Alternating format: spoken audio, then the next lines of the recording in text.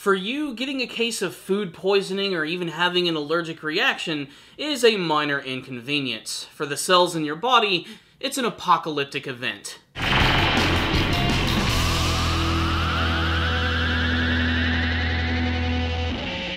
Hataraku Saibo, Cells at Work, returns for another fantastic dose of episodes. I'm going to be talking about 2 episodes today because last week I did not have an opportunity to watch this episode. I just had the chance to sit down and watch both of these, and it continues to be more of what I love from this show. It's action-packed, it's funny, and most importantly, it's educational. This show actually tricks me into learning so much about the human body that honestly I think it's something that everyone needs to see. Believe it or not, after watching a couple of these episodes, there were a lot of things that I understood that I never understood before in some of my casual conversations that I've had with people over the last couple of weeks. It's made me appreciate this show because I'm learning something, not just watching some mindless entertainment. That's not to say that all anime is mindless entertainment, mind you, but this series right here is unlike anything that I've ever seen before.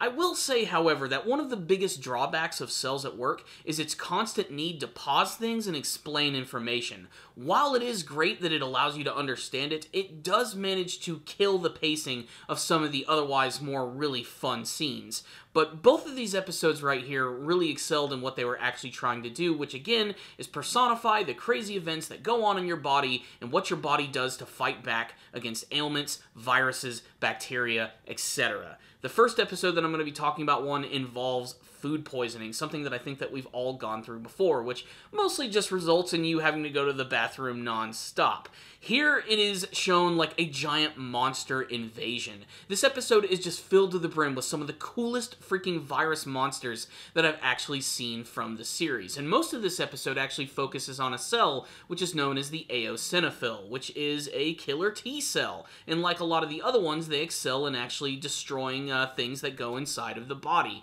The thing is, the eosinophil is a being which is very, very specific in what it actually is supposed to do. It's only supposed to kill parasites, though, so throughout most of the episode, it's actually kind of useless, despite the fact that its main role is to kill things, but it's very specific in that role. But they have fun with this, in the fact that they poke fun at this girl by calling her a coward and everything. It's ridiculous, it's melodramatic, and really over the top. The eosinophil herself has a really fun design, wearing like a pink tracksuit and hat, and having some like giant lance weapon which she uses to take out her enemies, but again, she's mostly useless throughout the entire episode as she has to stick to her role. I love that they never break from that in the series either. Like, everybody has a role to play in the series, and they're always sticking to it the entire time. It truly is a demonstration of the things that go on in your body. They don't move away from that.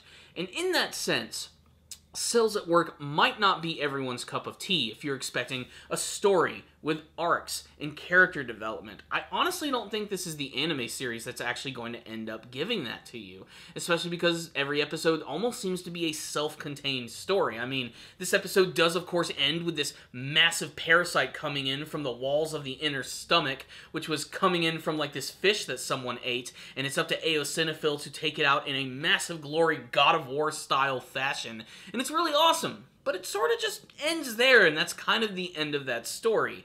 Bringing us to the next episode, the one that I actually watched today, which was probably maybe my favorite episode of the entire series. It shows what happens when someone gets a bad case of allergies, when they get pollen inside of their body and ingest it.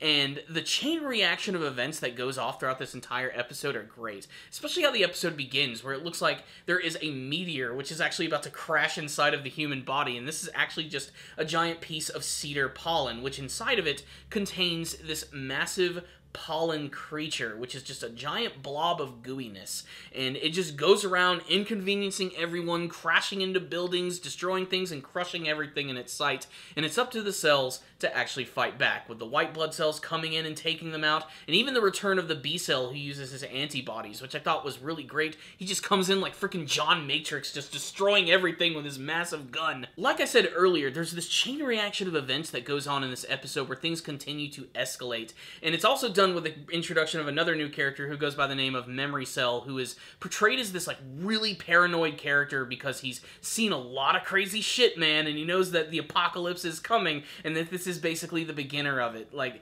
seeing that, like, giant, like, cedar pollen creature, he's like, this is the harbinger of our destruction. That alone is really, really funny when you really think about it. But they also introduced this other character that we've technically already seen before, the Fat Cell, whose job is to release histamines inside of the body, which sort of like flush everything out and even bring in more white blood cells to take care of stuff.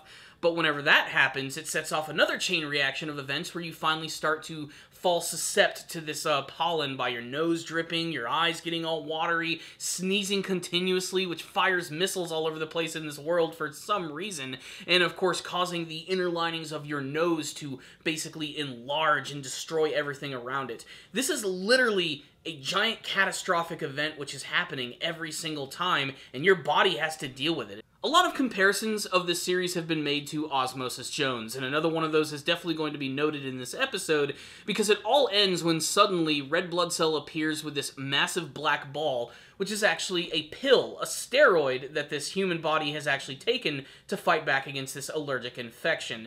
And when this pill opens up, this hilarious, ridiculous, over-the-top robot steps out, and then proceeds to destroy everything. That's its job. Anything in the immediate area is going to be destroyed. Cells, allergy infections, viruses, everything. It's how they actually fight back. And they just sort of accept this destruction. That's what I think is funny. If this were any other show and they tried to inject an actual story in it, they might actually try to stop this pill, but they know that that's its job, and their only choice really is to run away until it completes that. And when it finally does, a little flag comes out of its face, thanking everyone for their patronage, and the pill has saved the day. So what's the rundown on both of these episodes of Cells at Work? Again, the series completely excels at showing off action, humor, and also just a ton of educational value. This is a show that medical students, I think, are just going to love, and I pray that there's going to be a very brave professor out there who decides to show this or introduce it to his students, because it really does actually teach you a surprising amount about the human body.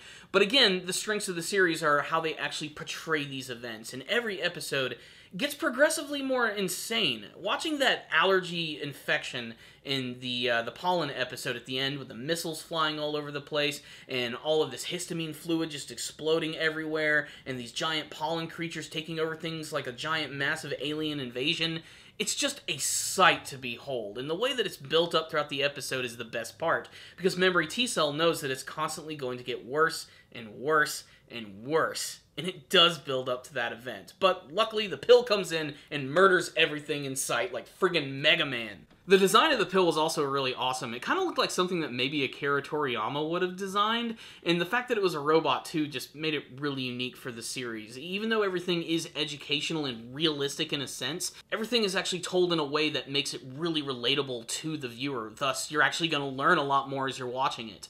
Again, like I said, I don't like the fact that there are a lot of interruptions to actually explain things, but if we didn't have those, I wouldn't learn as much, to be perfectly honest. You kind of have to put yourself in a different mindset while watching Cells at Work, and again, I think that's one of the biggest strengths about this show. It's educational, it's fun, and it's also got some really great style and some great character designs. I know there's got to be so many people who are going to want to cosplay as all of these characters at their next convention. What more can I say? It was another super fun, action-packed, and educational adventure that is Cells at Work. I'm giving this episode a 5 out of 5. I'd love to hear all your thoughts about them. You can tell me in the comments section below, and what you guys hope to see from the rest of Cells at Work. Thank you guys for watching this review. I'll see you guys next time, and as always, stay damn now, baby.